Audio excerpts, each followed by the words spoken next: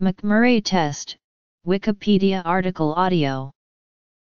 The McMurray test, also known as the McMurray circumduction test, is used to evaluate individuals for tears in the meniscus of the knee. It is a rotation test for demonstrating torn cartilage of the knee. A tear in the meniscus may cause a pedunculated tag of the meniscus, which may become jammed between the joint surfaces.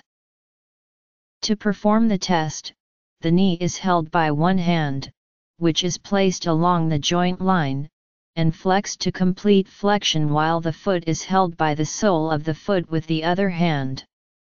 The examiner then places one hand on the medial side of the knee to pull the knee towards varus position, pulling the knee laterally.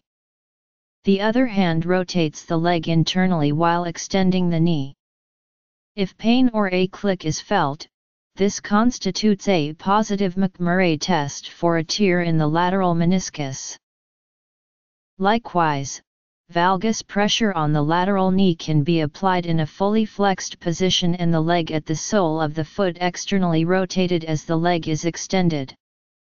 A tag, caused by a tear, will cause a palpable or even audible click on extension of the knee. A positive test indicates a tear of the medial meniscus. According to some sources, the sensitivity of the McMurray test for medial meniscus tears is 53% and the specificity is 59%. In a recent study, clinical test results were compared with arthroscopic and or arthrotomy findings as reference. The clinical test had a sensitivity of 58.5%, a specificity of 93.4%, and the predictive value of a positive result was 82.6%. A more recent study showed a 97% specificity for meniscal tears.